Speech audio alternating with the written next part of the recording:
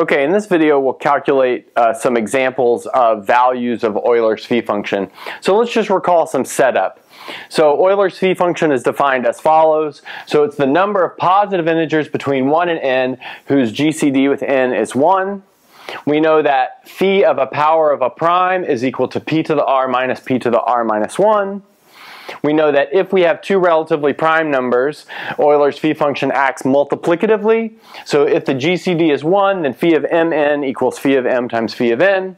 And then finally, if we have a full prime factorization of n, then we know that phi of n is n times 1 minus 1 over p1 all the way up to 1 minus 1 over pk, where p1 through pk are the prime factors of n.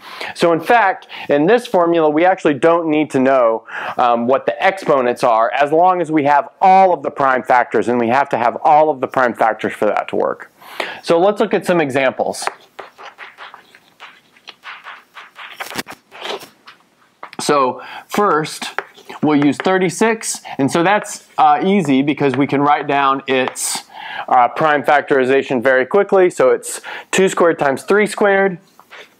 And so that tells us that phi of 36 equals 36 times 1 minus half, and then 1 minus 2/3. So that's going to be 36 times a half times 2/3. Sorry, that should be 1/3. I was getting ahead of myself. Good.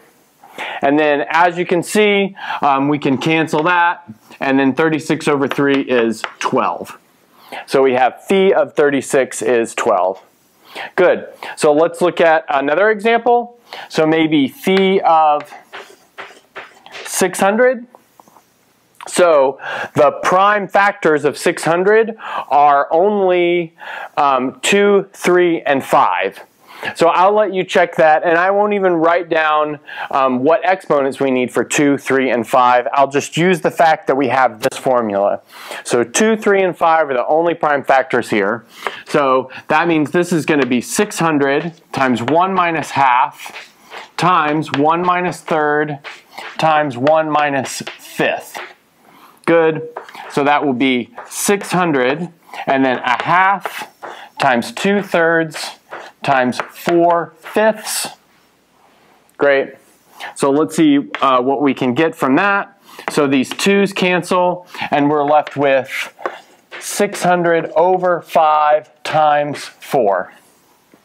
Sorry, maybe 600 over 15 times 4.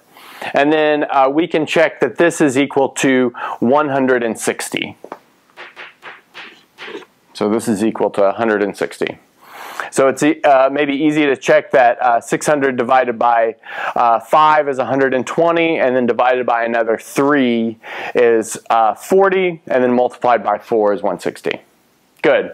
So let's do maybe one more example.